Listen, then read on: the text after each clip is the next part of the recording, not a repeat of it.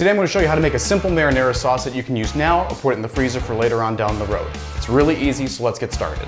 What you're going to need is a tablespoon of olive oil, 3 cloves of garlic that have been minced, a 28-ounce can of crushed tomatoes, and a 14.5-ounce can of diced tomatoes with the juices.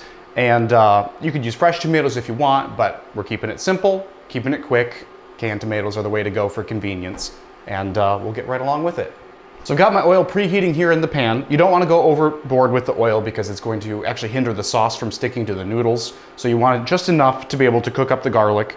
And it's going to go really quickly because garlic doesn't take long to get fragrant, but you're looking, should start smelling really strong. All right, carefully you're going to want to add your tomatoes. It's probably going to splash a little bit, so just be careful.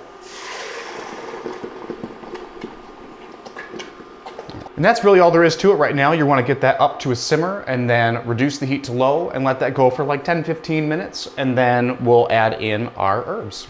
For this recipe you can use fresh or dry herbs. I'm actually doing a combo. I have dried oregano, about a tablespoon, and then I'm going to do 3 tablespoons of fresh basil. You can do dried basil, it really doesn't matter. I just have it, so I figured I'd use it. Really quick work of cutting up basil is to stack them all together, kind of roll them up, grab your knife, and then just give them a quick chop.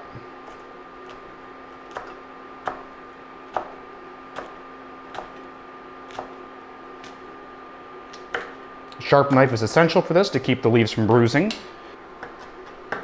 Just love the smell of fresh basil. All right, so that's it for the basil, and then now we're just gonna let this continue simmering. Give it a stir every now and then. All right, so it's been about 10 minutes. It's thickened up, it looks great. All we're gonna do now is add in our oregano. It's 1 tablespoon. And roughly about 3 tablespoons of basil. Again, I'm using the fresh, but you can do whatever you want. And you could serve it right now from there, or, you know, get some of these freezable containers here, fill them up, freeze them for now, give them to some friends, you know, whatever. Enjoy.